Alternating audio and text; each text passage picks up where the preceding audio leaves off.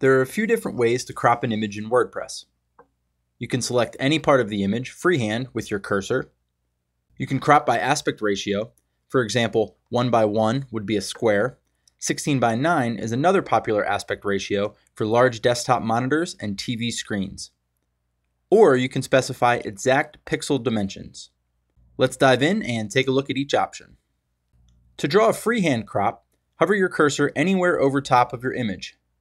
Click, hold, and drag your cursor to draw a rectangle on the image.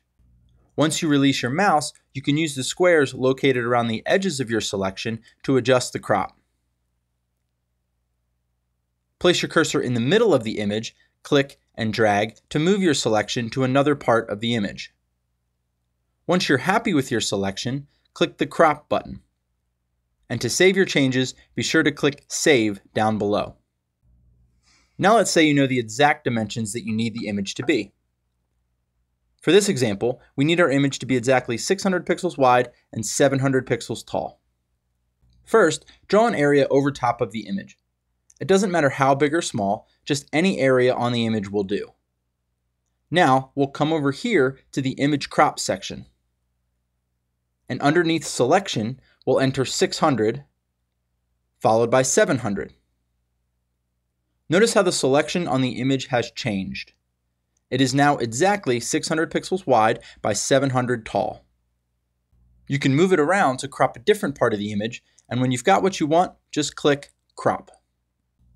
The third option for cropping an image is by specifying an aspect ratio. Like I mentioned at the top of this video, a 1:1 aspect ratio would produce a square. But you can choose any aspect ratio that you'd like.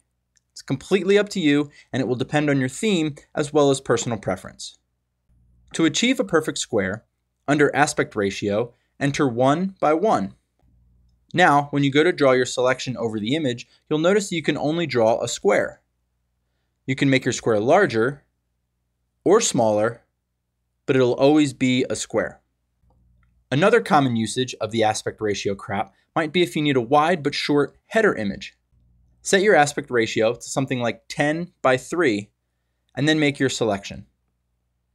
This would make for a great background image that you could display text on top of.